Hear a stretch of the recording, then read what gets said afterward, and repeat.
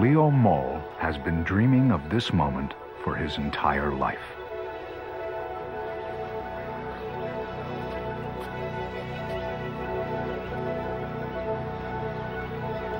It's a dream that lurks in the secret soul of every sculptor. A public park devoted exclusively to the permanent exhibition of his body of work. For Leo Mol, the fulfillment of his dream has a special sweetness. For most of his life, Mol has been an exile, blurring the details of his past to protect a family he hasn't seen for half a lifetime and more. His sculpture has been his passport and his haven, the one safe place where he could always feel at home.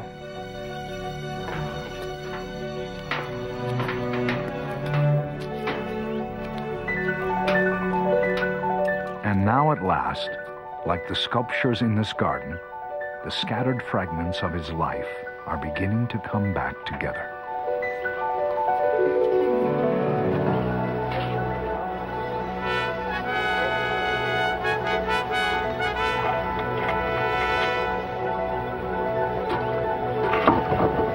That's it.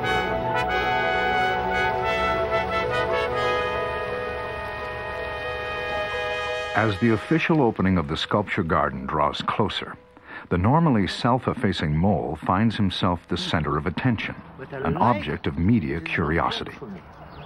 But you're a kind of a workaholic. You've worked hard all of your life, right? Yes, you see, this is I never considered that a work. It is really pleasure. Enjoying so much. And I hope this enjoyment also transmitted to the people when they're looking.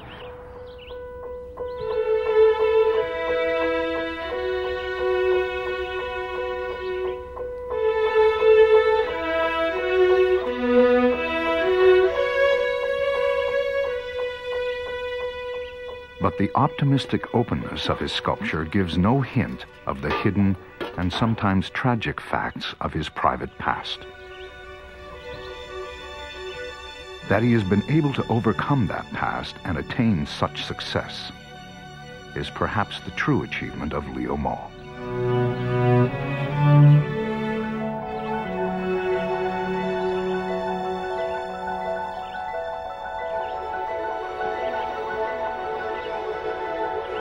And with this park, the first one-man sculpture garden in North America, his adopted community has given him the highest honor of all, artistic immortality.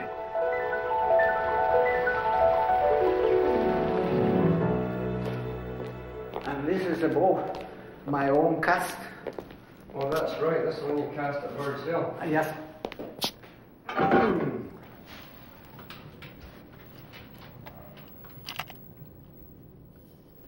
How's that, Leo? How about to try this on Casson and that on Jackson? Okay. If you could. Yeah, that's better, definitely. Oh, it's much better. Because you see, in the sculpture, we actually have much of the color. It is only shadow and light. That's why it's so important to have the spotlights to set on the sculpture, you see. His art, which has enabled him so effectively to overcome his past, is also his strongest link to it.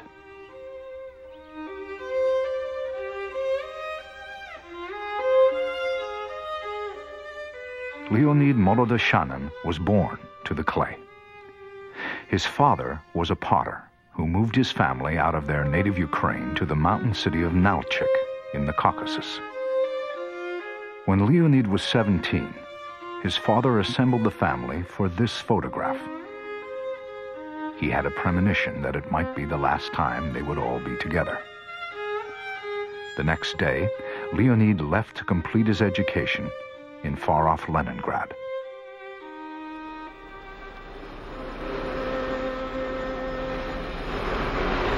The boy who arrived in Leningrad's Moscow station in the fall of 1932 had no particular plan beyond a determination to pursue a career in art, probably painting. It was a scary time in Russia, a time of shadows and steel.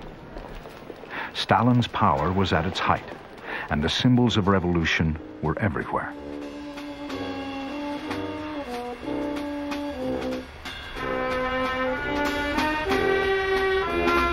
But no amount of revolutionary austerity could hide the splendor of Peter the Great's urban masterpiece.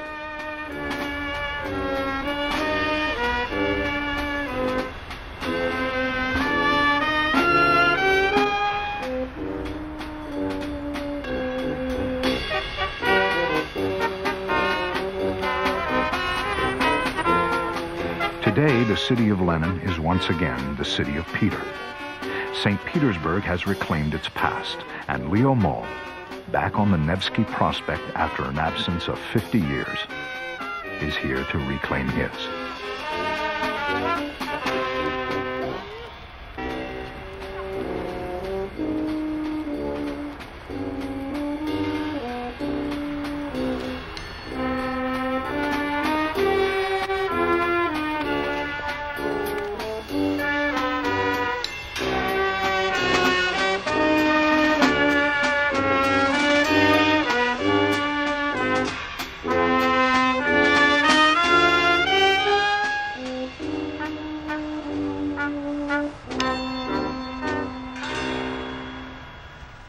As they did on that first day, his footsteps take him to the Winter Palace and the Hermitage, to the entrance called the Atlas Portal. It was such importance for me when I just walked here. I was so impressed with these pieces. At that precise moment, I decided this is the place to stay here. Whatever it costs, I have to do it.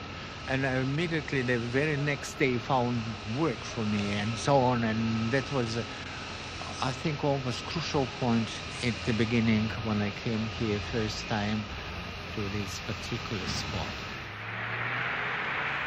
The St. Petersburg Academy of Art has been training classical artists since the days of Catherine the Great. The aspiring painter went to show his work to the Dean of Sculpture. He said, "Oh, you are not painter, you are sculptor.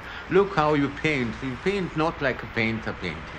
I said, "What's painting? Just a little bit of a blue sky, a little bit green, it's grass, and there's a sculpture. Oh, it's very, very noble, you see. It's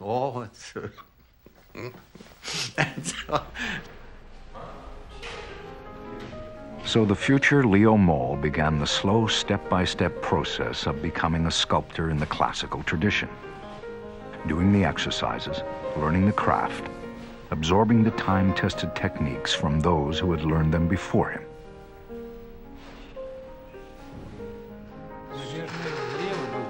At the academy, instructors don't teach students how to be artists. They teach the skills that may enable them to become artists. You have to acquire the knowledge. On this you could do anything you liked. But when you don't know the basic things, well, you are meandering and you think you're doing something creative, but it's all on a sand. It's not formidable base. But it was in the Academy's private museum, with its copies of masterpieces from all over the world, that Leo found his passion for classical sculpture and learned the secrets of the masters. The youngsters, myself at the time, have really wonderful samples, and to come not only to look, but to come to draw, to study, to observe everything, how the movement, how they achieved everything, because it is vitally important. If you make a cast from a living figure and putting together with the sculpture piece by Greeks, the cast from the living figure, it looks so flat. It seems to be almost shapeless. When there's a Greek people, it's so vital, it's such tense in the muscle and everything. That is a really great accomplishment by Greek sculptor.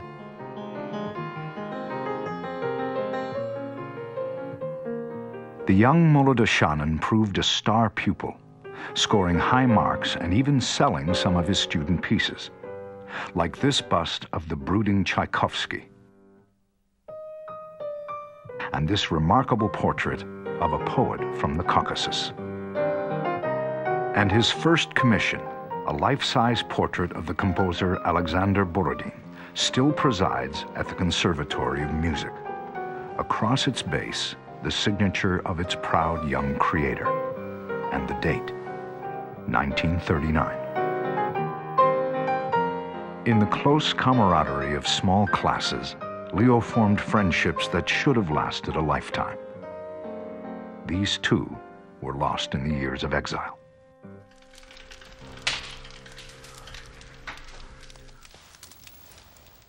For 50 years, Mol has struggled to keep his friends in sight from half a world away, imagining entire lives from snippets seen in the news.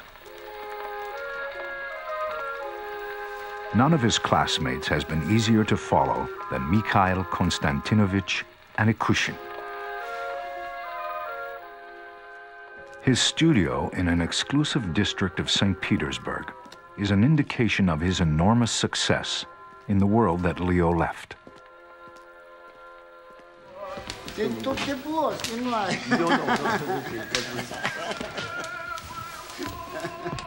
Until 6 months ago, Anikushin had believed that Leo had died in the war.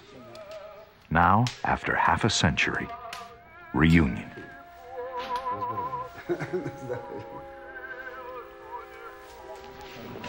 In the Russia Leo left, Stalin's Russia, contact with an exile could be seen as treason, so Leo never got in touch with his old friends.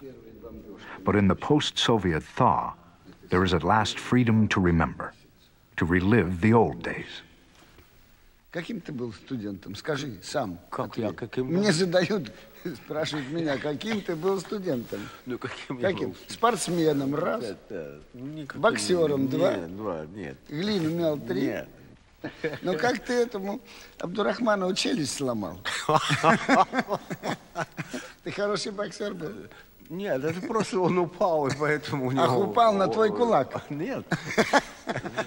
А ты знаешь, что его нет, он умер? Да, он умер. Но не умер не от твоего удара. Да, ну... Спасибо.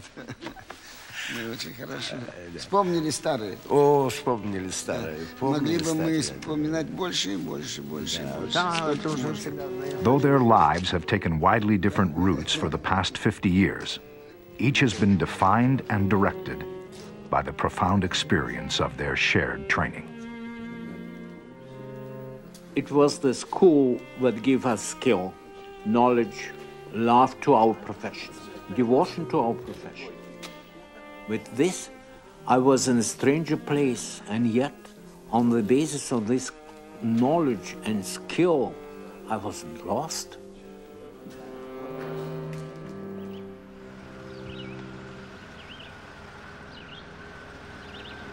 In Canada, Mol still pursues his art with the dedication of a professional. Though well past the traditional age of retirement, for him the word is meaningless. The duty of the professional sculptor is to sculpt. Classical sculpture has always been the province of the wealthy and the powerful. 2,000 years ago, Leo's subject might have been a Roman senator. 500 years ago, a Medici or a Borgia. Today, it's the youngest son of one of Winnipeg's leading families.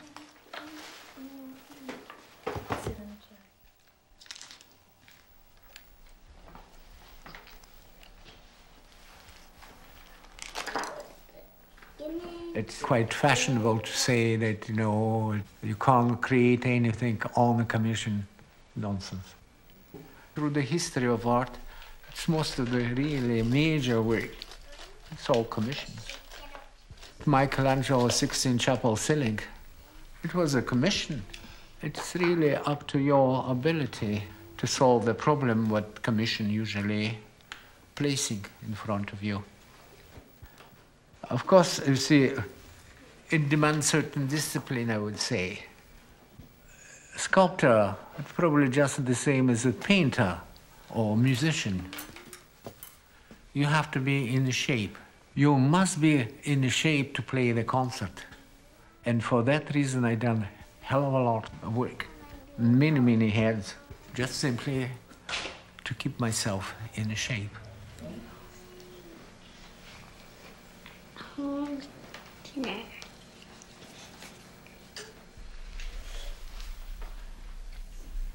In the deft hands and intense concentration, it's easy to see the qualities that have made his reputation as a sculptor.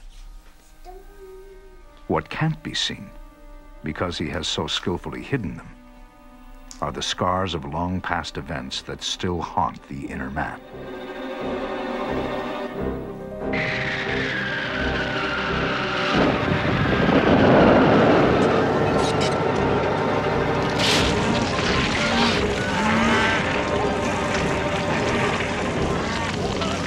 The German invasion of 1941 caught Leo at home, inside the conquered territory.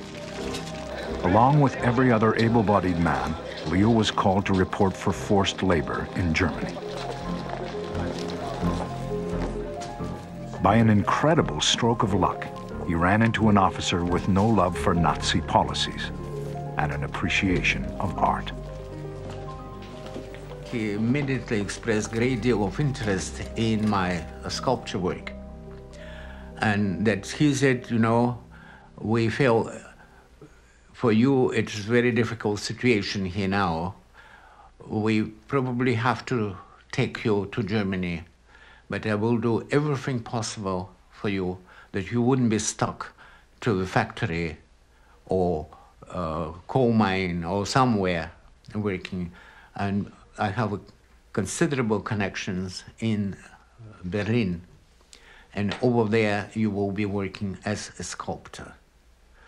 And so I have really no choice.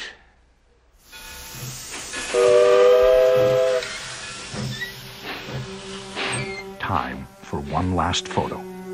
This time, his father's premonition would be right. They would never see each other again.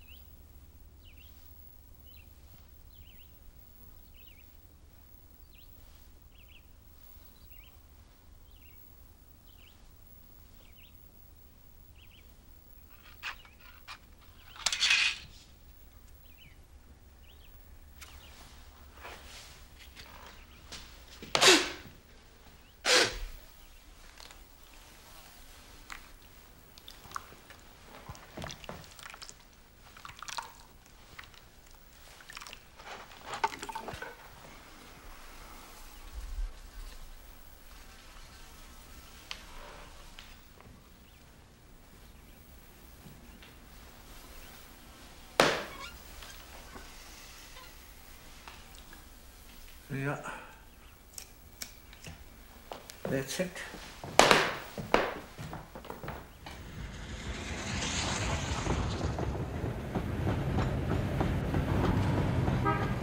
In Berlin, thanks to his benefactor's contacts, Leo was able to continue to draw and sculpt, selling his work through a sympathetic dealer. It almost seemed that the rest of the war might pass him by.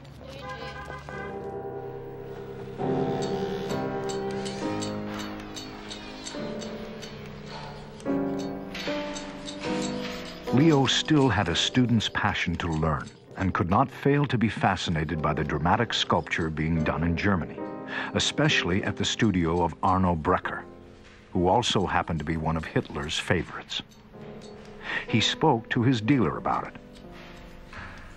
And I mentioned I would love to go and study by him. She was thinking for moments and said, no, better don't go there. He's a very good sculptor, yes, but he's in a very bad company. Once, not the Brecker, but around the Brecker people, discovering that you're promising or capable young sculptor, they just can't stand it because you're from the East, you're Untermensch, you're to belong to a lower race. It can't be even, and in Germany. So they very simply could destroy. They give you a rifle and send it to the front, and that's it. And what do you fight for? It's very simple, you see. So I listened to that, of course, and I didn't go anywhere. In 1942, he met Margaret Schulte. By the time they were married a year later, war had come to Berlin with a vengeance.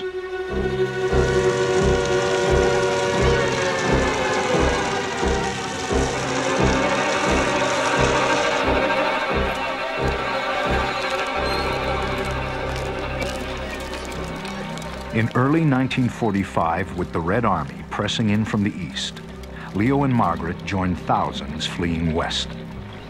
They managed to make it to Holland. In Holland, Leonid Molodoshanin became Leo Mol, partly for convenience and partly to avoid the attention of inquiring Soviet officials. They knew Leo could never return to the Soviet Union, and the Cold War made even Holland feel too close. So Leo and Margaret made the biggest decision of their lives. In late 1948, they set sail for Canada. It meant safety and a chance to build a new life, but it also meant leaving behind any chance to see his family again.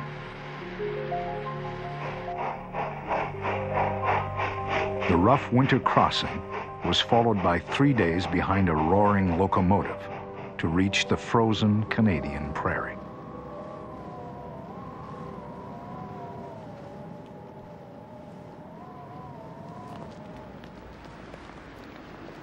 In Winnipeg, despite knowing no English, Mol immediately found work. Like any immigrant, he did whatever he had to survive. If that meant being part of Eaton's Christmas display or turning out dozens of ceramic squirrels, well, so be it. But he was always on the lookout for more serious work, and his first independent commission came barely 4 months after his arrival. He was hired to paint the ceiling on St. Edward's Church in Winnipeg. It was the beginning of a long relationship between Leo and the Catholic Church.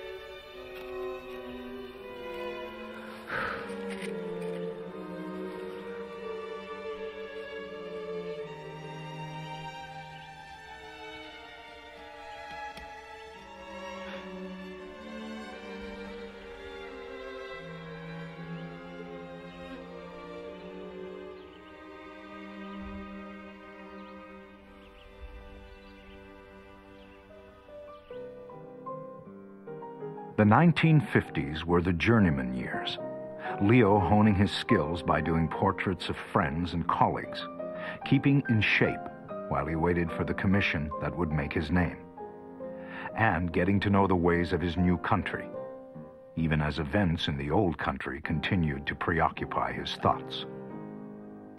You see, after the death of Stalin, there is considerable changes going on, but still the system was there. You see, I still didn't know what happened to my family. Are they dead? Are they alive? Where are they?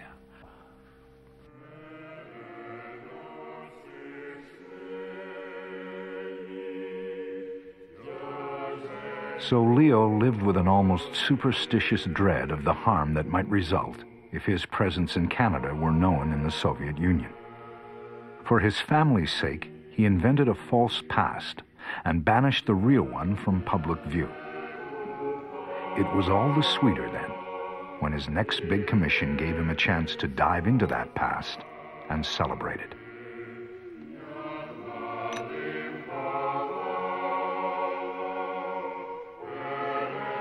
The Cathedral of Saints Vladimir and Olga was the largest Ukrainian Catholic congregation in Canada, and their brand new building needed windows. Leo had learned stained glass technique in Holland, and he agreed to do 13 of them, each one 5 meters high by 1.5 wide.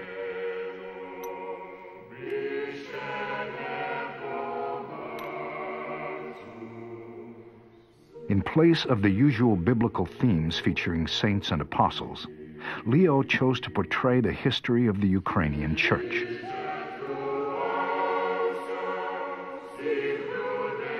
It was one of his few chances to explore publicly the world of his childhood, a world that had disappeared and taken his family with it.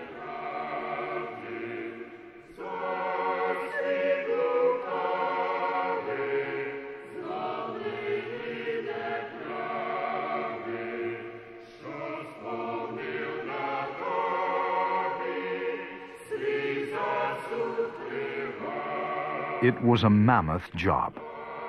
It would take him 10 years to complete, and it would be interrupted by the opportunity he had spent his life preparing for. Taras Shevchenko is Ukraine's national poet. Ukrainian Americans wanted to erect a monument to him in downtown Washington. At the urging of his friend and fellow artist Sviatoslav Hordinsky, Leo submitted a sketch with little hope of winning. But a few weeks later, he opened a letter from New York. It was a lovely, warm, quiet day. Margaret wasn't home, and I sit down on the steps, and I'm thinking, what now? Margaret isn't here. So I took the car and drove to the cathedral, Vladimir and Olga, where the Hordinsky was working. And he couldn't hear. He's totally deaf. So, but when you hit the scaffold, vibration, he could feel it immediately. So he looked down and I showed him. So he came down and I give him this, what I have the red. Here, on the arm, I said, and he said to me, didn't I tell you, you are the winner? It was a huge commission, and they moved to New York for 2 years to complete it.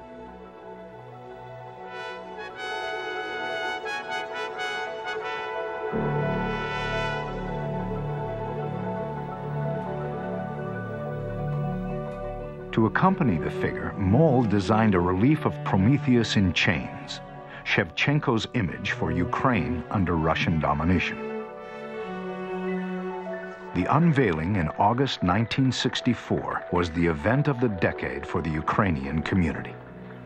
You have come from Canada, from Latin America and Europe, and from as far away as Australia, to honor the memory of a poet who expressed so eloquently man's undying determination to fight for freedom and his unquenchable faith in ultimate victory.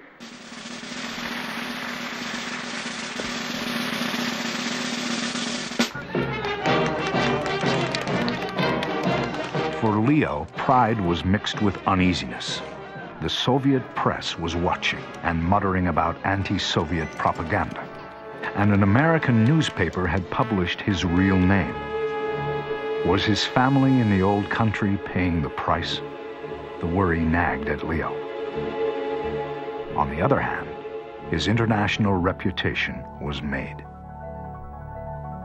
Invitations quickly arrived to do portraits of the famous and the powerful. Politicians and businessmen, artists and popes lined up to be immortalized by Leo Mol. There was another Shevchenko, this one in Buenos Aires. This time, Mol complemented the figure with a representation of Shevchenko's epic poem, Haidamaki, commemorating a bloody 18th century Ukrainian uprising against the Poles.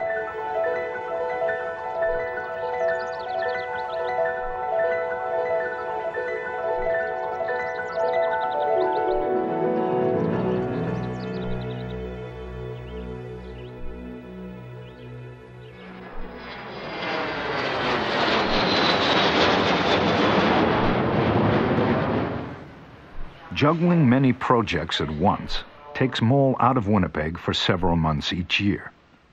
2 or 3 times a year, he returns to Germany, where he does his bronze casting.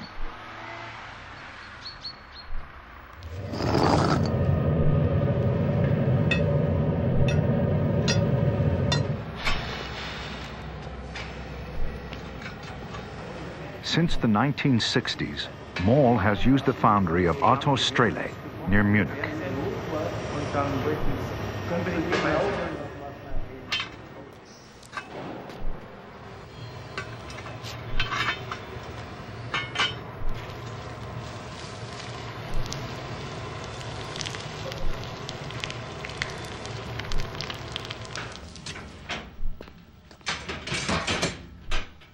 On this trip, he's casting 2 heads, the young boy and one of his brother, done earlier.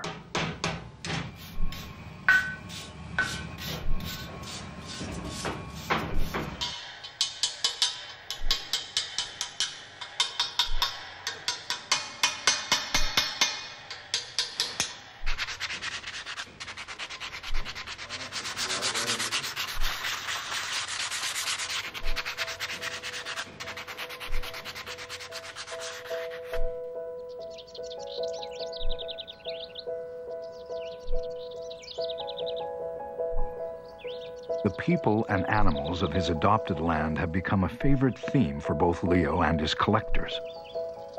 Perhaps the most outstanding is Tom Lamb, his portrait of a pioneer bush pilot. In the posture, the parka, and the propeller, Mol has captured perfectly the essential elements of this powerful and purely Canadian myth.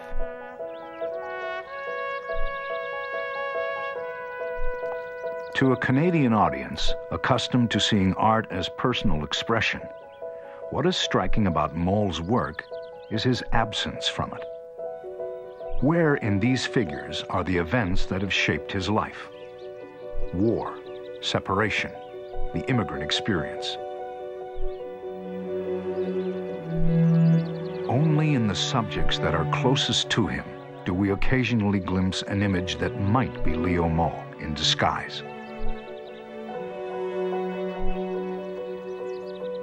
But the role of the classical sculptor is not to project himself, but to reflect the world he lives in. This is especially true of Mol, who has used his art not to express the events of his life, but to overcome them and to find his place in his adopted community. Just the same as a bus driving, bringing people from that place to that place. It is his contribution in a community. In the same way, in a different form, I do my share.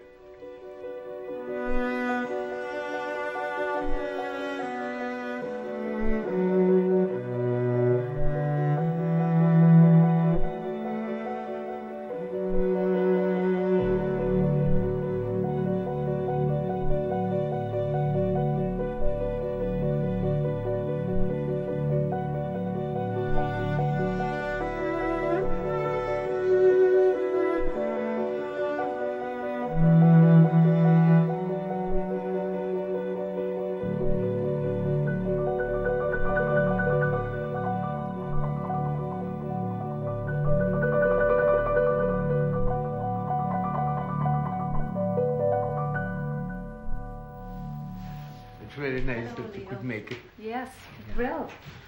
Well, I would like to show now. Where's it? What? Huh? I thought the rabbits would pop out. Look at that. Oh, they're wonderful, Leo. They Thank are you. wonderful. Oh, Thank not you. at all. They're It's just a great wonderful. pleasure. You captured them Yeah. at a moment in time. Now you don't do that forever, okay, you bore? What do you say to Mr. Mol? Thank you. You're welcome.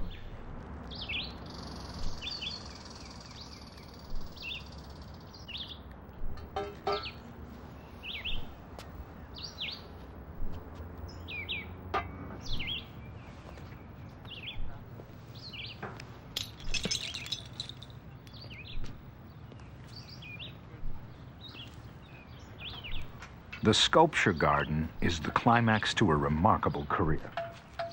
All the more impressive because it didn't really begin until he was well past 40. You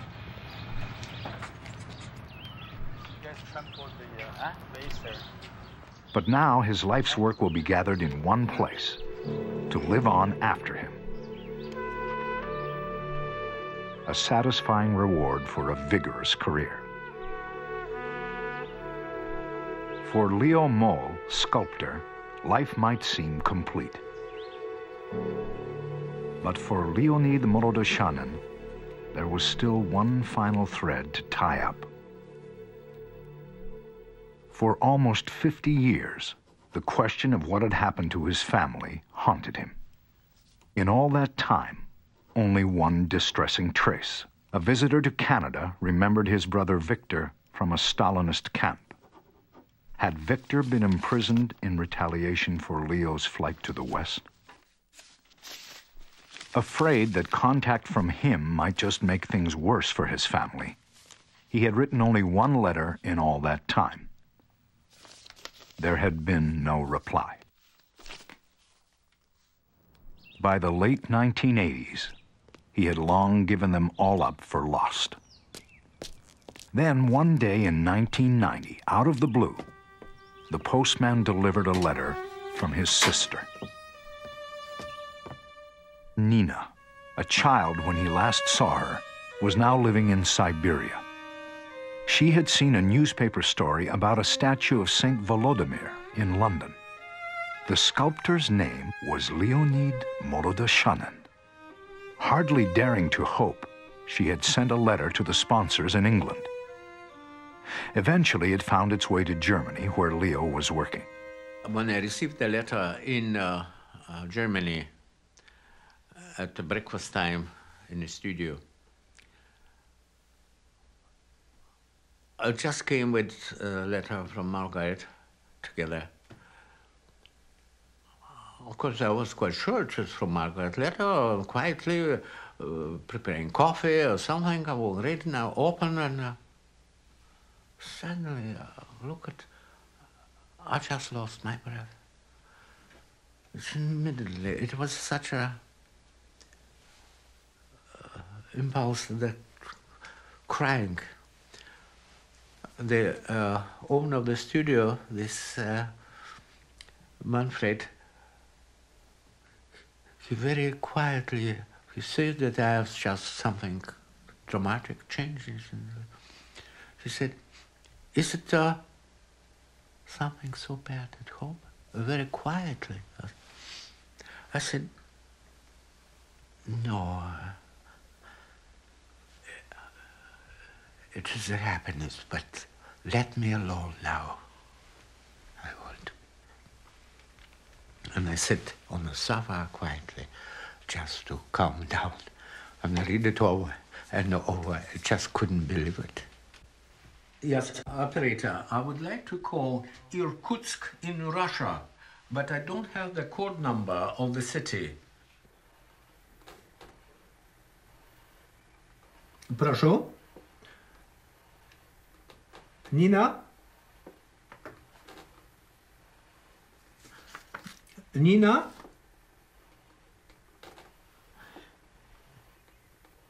Да. Подожди минуточку, Оля. Margaret! Margaret! Margaret! This conversation with her, it was difficult because both so emotional. I asked her when we a little bit calmed down, we probably spoke might be good 15 minutes or so, and I asked her about, do you know what's about Victor? It is the name of a brother. She said, yes, I do. I buried him. He died. His brother Victor, who had become a painter, had spent 11 years as a political prisoner, and their father had died in a Stalinist camp after the war. Both had since been exonerated, but not before Leo's mother had died in exile and disgrace. Was it because Leo had not returned? He would never know.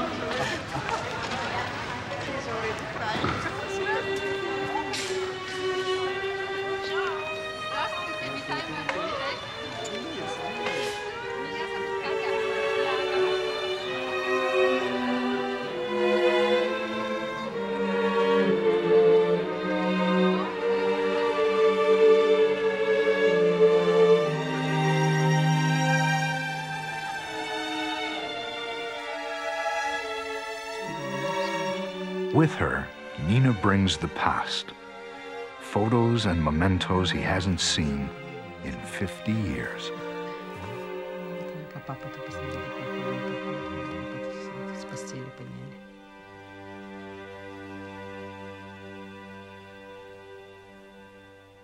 Нина, вы много думали о Леониде, вы много о нем говорили? Он всегда с нами был, всегда думали о нем, всегда его ждали. Мама всегда думала, что вот-вот он приедет, вот-вот он приедет. Все ждала его всегда.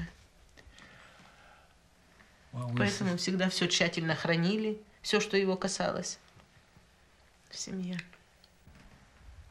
Нина, как вы чувствовали себя, когда вы получили телеграмму Леонида?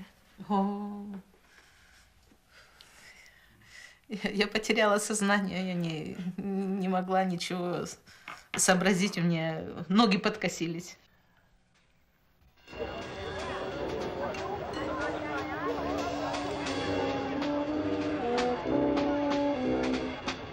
Opening day at the Sculpture Garden brings out a who's who of the Winnipeg establishment. Politicians, business people, clients, and friends. Among the last to arrive is the Queen's representative, and right behind him, the guest of honor.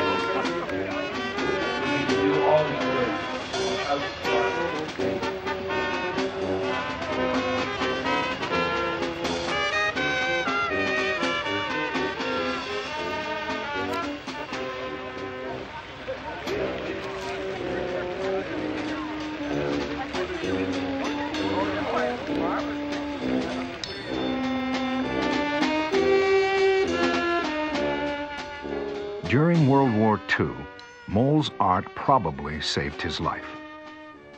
Afterwards, it was his art that enabled him to build a new life in a foreign land.